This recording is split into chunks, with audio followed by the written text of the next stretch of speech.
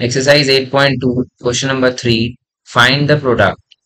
We have to multiply these two given rational numbers. So it is 9 by 2 multiply minus 7 by 4. So we see none of the numerator is divisible, not reducible by any of the denominator. 9 not divisible by 2, 9 not cancelable by 4 also, and same is 7.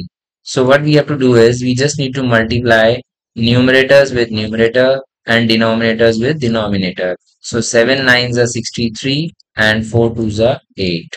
So our answer is minus 63 by 8.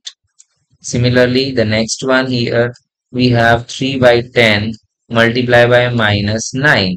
9 is not cancelable by 10. Not 3 is also not cancelable. So we will just multiply numerator with numerator. We will get minus 27 by 10.